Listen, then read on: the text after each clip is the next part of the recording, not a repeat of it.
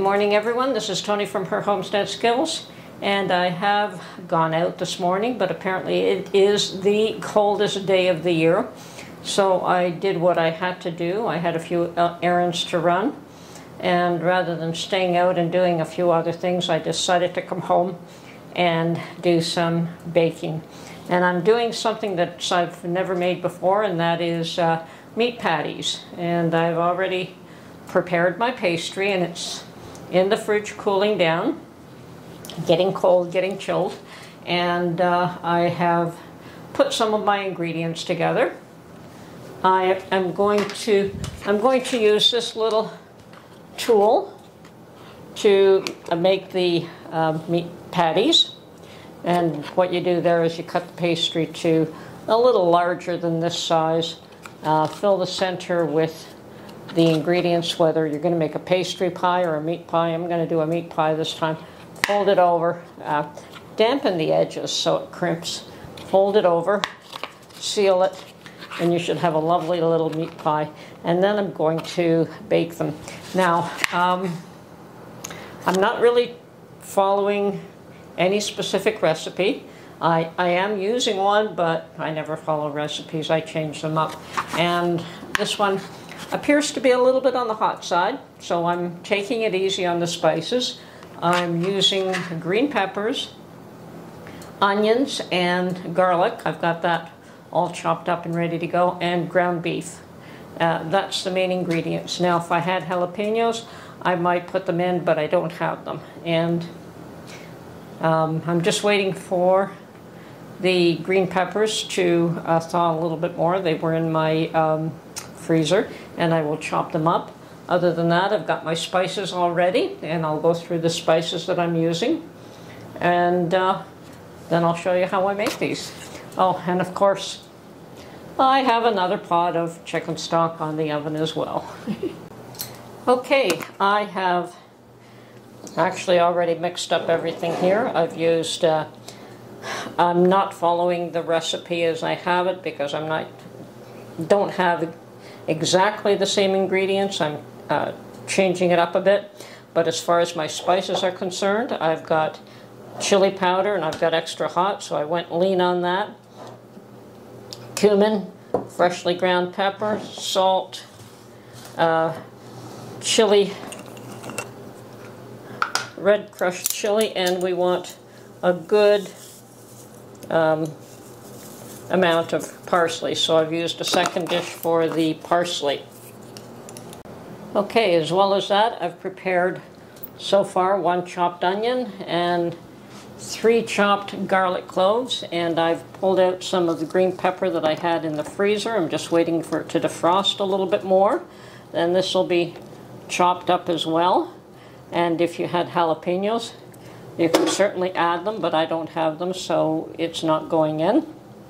And I've got my ground beef defrosting as well. Okay, so I'm just going to chop these up.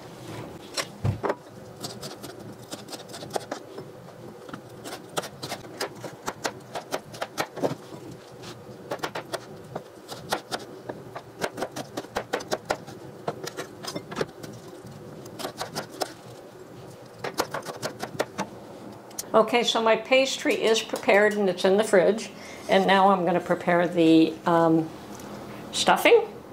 So just a little bit of oil, and I use olive oil for just about everything, so I don't know if it's not necessary that you use olive oil. Use whatever oil you like. And I'm going to cook up my onions, garlic, and peppers first.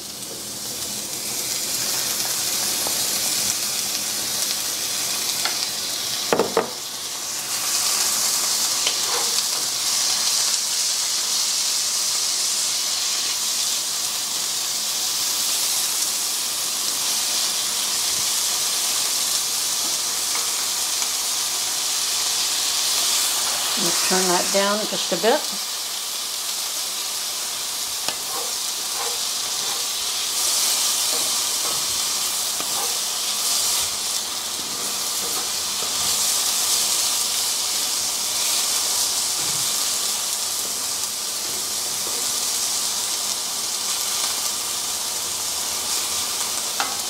Okay, I'm just going to let those cook for about 5 minutes or so.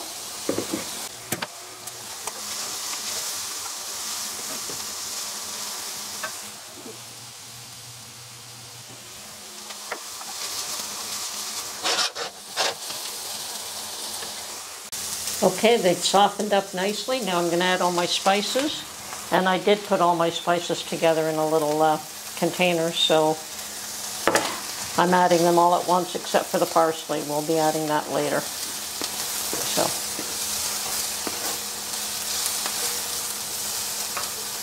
Woohoo! I could feel the heat coming off these spices. I hope I can eat this. I'm sure Mark will enjoy it though.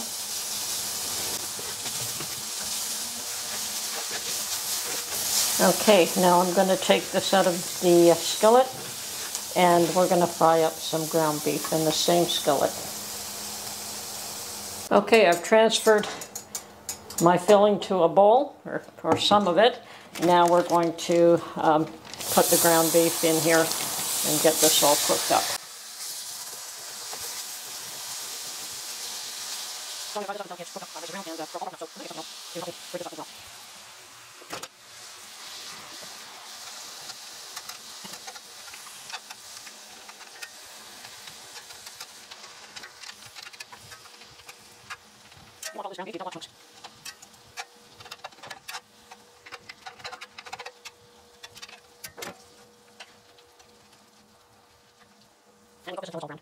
Okay, recipe also calls for tomato paste and water, which I never use, so I'm going to use a cup of my tomato puree.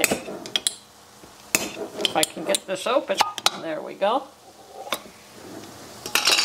So a pint is about 2 cups, so about half a pint. And that should be the same consistency as, well, maybe a little more, as the required tomato paste and water. So we'll mix this in.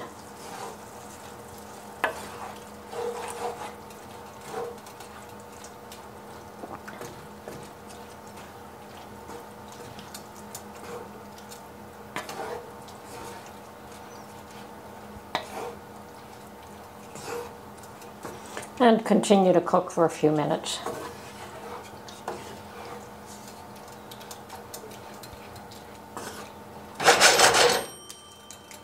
I'm going to turn the heat up just a bit.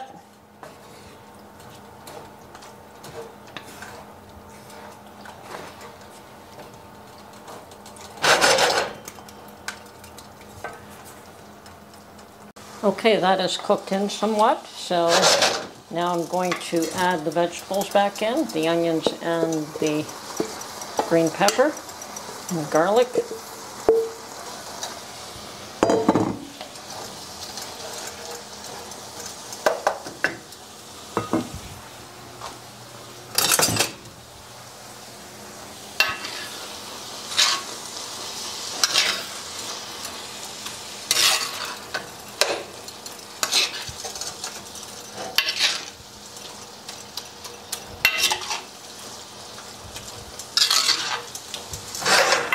Alright, Tony, don't throw it away.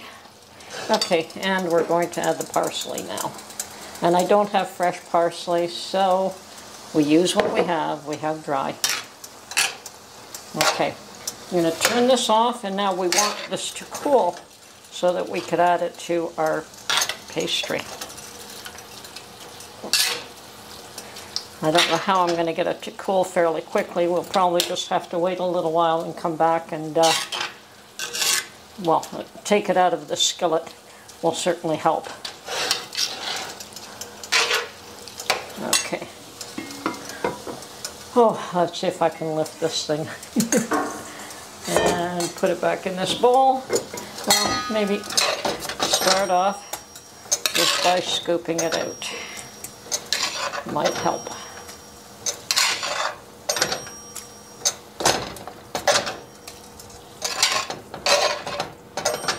Okay. Oh, here we go. No, can't do it. It's way too hot.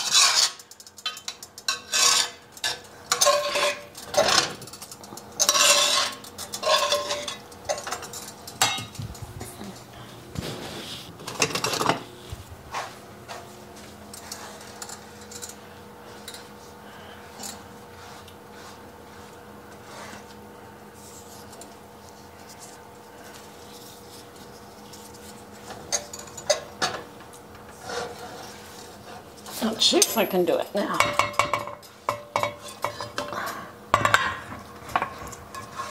Okay. Put that aside and start working on our pastry. I guess I could try tasting this.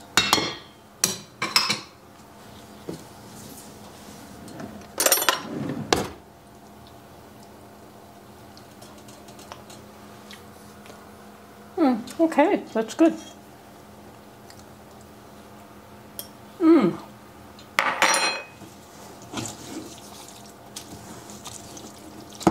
Oh yeah, Mark will like this. Oh, it's a bit on the hot side. Okay, so I've got my pastry rolled out, and I'm going to just use this as some sort of a measurement here, just to cut around. It doesn't have to be precise.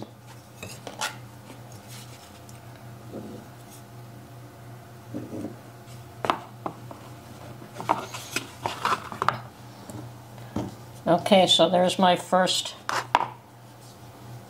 piece of dough, and it gets laid inside this little unit here. Actually, it looks like it should be rolled out just a bit more before I do that. Should have cut it a little bit wider, I suppose. Okay. Okay, that should do it.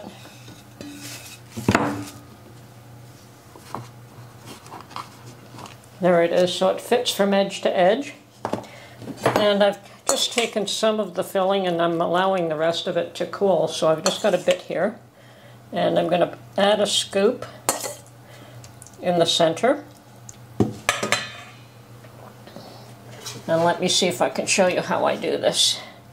Okay, so we want to moisten the edges here so that it'll stick. So I've just got a little bowl with a tiny bit of water in it and a brush, and I'm just going to brush the edges of this.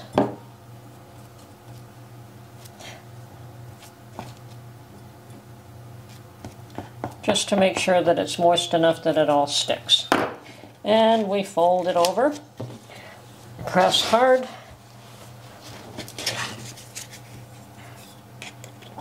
trim the excess off.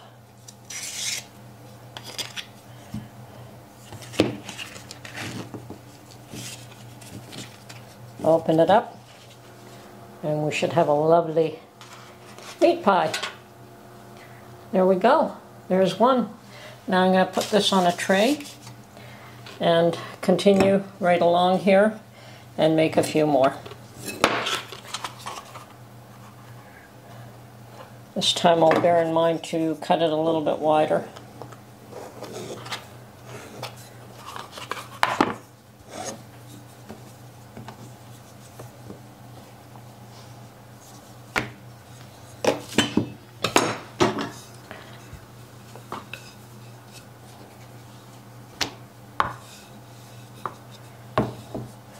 Okay, here we go again. We've got our form. Let's see if I can bring the camera up closer so you can see it. There we go. Okay, so it's sitting in the form. Put a little scoop, a little bit more, as much as we think we can get away with putting it in there. Moisten the edges. And actually I'm going to trim off some of this beforehand because I don't want to moisten it all. I want to be able to reuse those bits.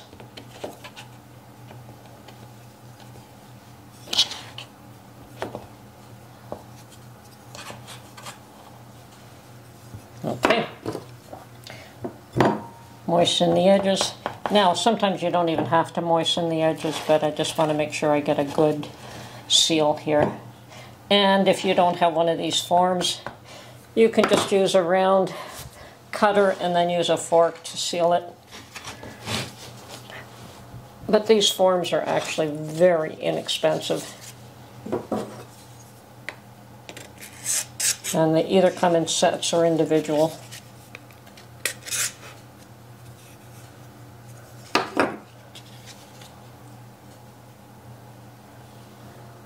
There it is, perfectly formed, and put on my tray. And off to the next one. Should be able to get another one here. Like that.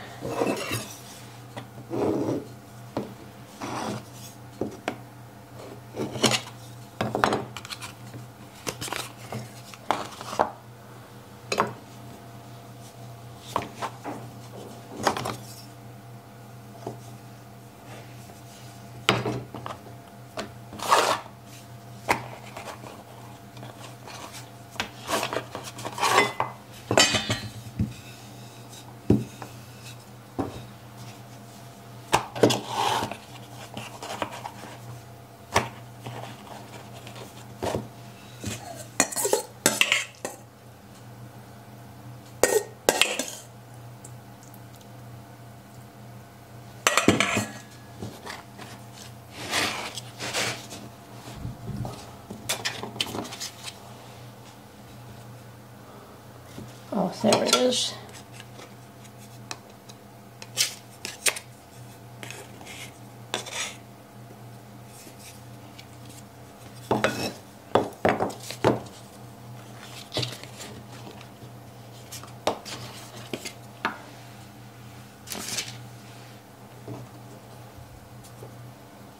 I'm just going to continue along until I've got this all done. Okay, finished product. I managed to make 2, 4, 6, 12, 13 of them. Okay, so I'm going to preheat the oven to 400 right now. And I'm going to prepare an egg wash and give them an egg wash. And then I'm going to bake these for about 10 to 12 minutes apiece. And if I freeze them, they are going to have to be baked a little bit longer. I don't know if I'm going to bake them all. Maybe I will. I'll just bake every one of them. Okay, that's it for this. Okay, my meat pies are now out of the oven and they're cooling off on a cooling rack, and these certainly can be eaten for dinner. A couple of pies with a side of either French fries or a salad or something of that nature. Maybe even some of my bread and butter pickles might go nice on the side with these. So yeah, I'm thrilled with them. I know that I've tasted the filling. It's really, really tasty. So yeah, either you can eat these for dinner or you can just eat one as a snack. Anyway, I'm really going to enjoy eating these. This is Tony from Her Homestead Skills, and we'll talk to you soon. Bye for now.